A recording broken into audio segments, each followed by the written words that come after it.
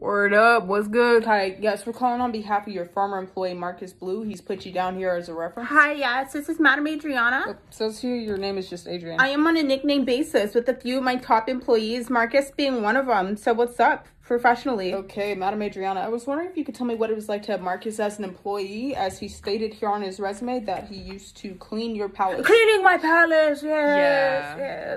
Yeah. He mopped all over that bitch, dusted the walls, swept the kitchens. We've multiple kitchens, upstairs, kitchen, bathroom, kitchen, underwater, kitchen. Like, we've definitely got all of that here, for sure. Okay, and what would you say the biggest negative about working with Marcus is? Communication, babe. Sometimes I would just call him and text him, and he would not answer. But to be fair, how is he supposed to hear me when I'm calling all the way from the Royal Barracks, but he's out in the vineyard?